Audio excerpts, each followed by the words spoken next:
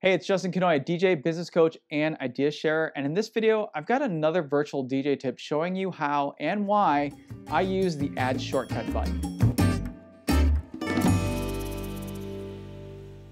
When I'm prepping music for an event, I always think it's a good idea to make a virtual folder to help sort out the key songs that I'll need.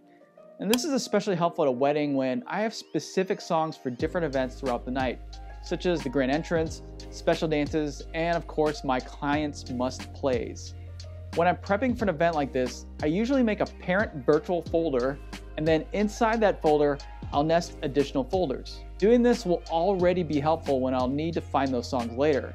But that's just the first step, because what I do next is to make shortcuts of those folders, which will put them in my side view. This will put the important folders I need that contain the important songs I need into the side view and accessible with one click. Now this is really simple to do, and I'll show you how to do it.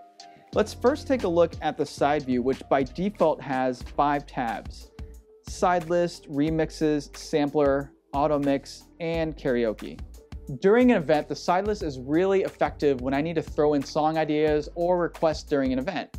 And the side list gives me quick access to these songs and ideas. Now, using that same thinking, I'll put my important folders within all these tabs, again, for quick access.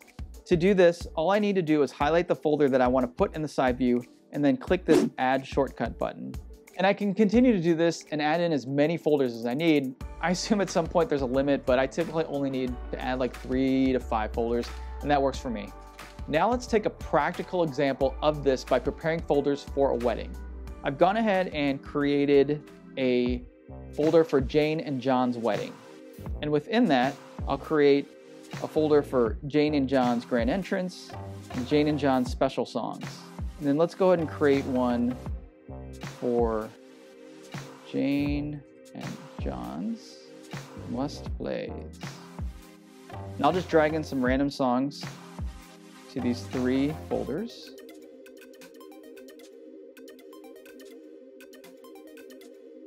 And now let's add these 3 folders to the side view.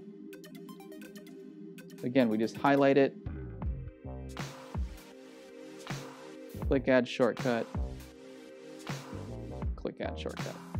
Now, when I'm at the wedding, I have the 3 folders available to me right away, and I don't have to go through the folder list to find them.